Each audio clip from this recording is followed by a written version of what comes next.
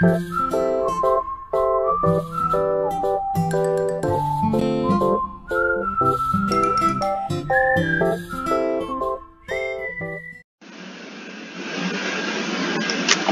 everyone, my name is Catherine. I'm a second year mechanical engineering major and I'm your current historian.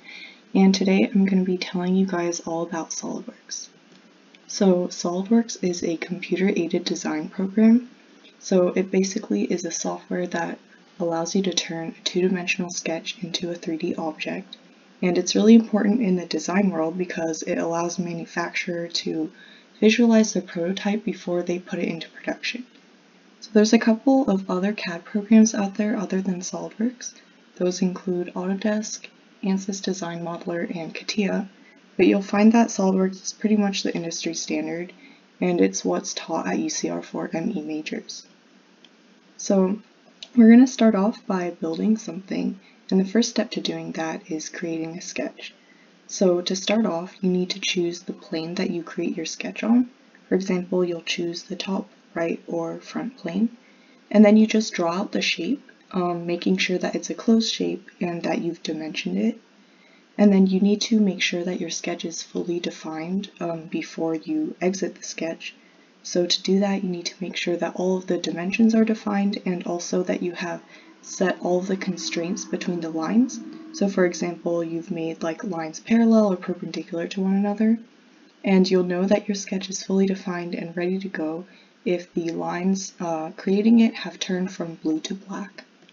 So you'll notice here that in the first picture, those are the planes that you choose to draw your sketch on, and then in the second picture, the drawing has been done and I've dimensioned it, and then from the second to third picture, you'll notice that the lines have turned from blue to black color.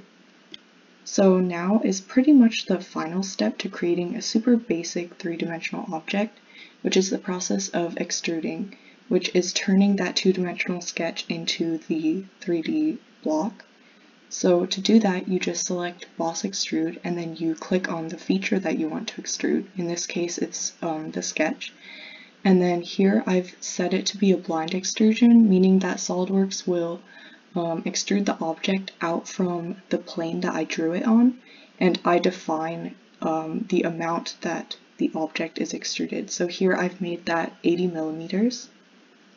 And then that's pretty much it actually, but there's a lot more that you can do. This is just a super basically floating blob, but what you can do is you can add more extrusions by sketching like more shapes on that object. You can also make cut extrusions, you can define the material or change like the color or background for your model, and then you can also fillet the object, which means that you round out any harsh edges. You can add drill holes, linear patterns, mirror things, or you can shell out the model.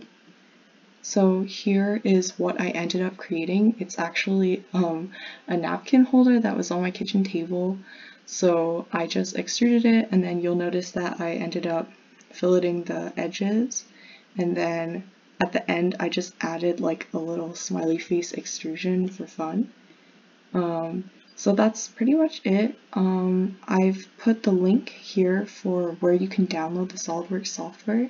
It does take a couple of hours, so keep that in mind, but it's a lot of fun to work with. I definitely recommend it to any majors out there, and you can also 3D print your objects at the Creator Lab, and I believe that's free, so yeah, definitely check it out, give it a go, and thank you guys so much for listening.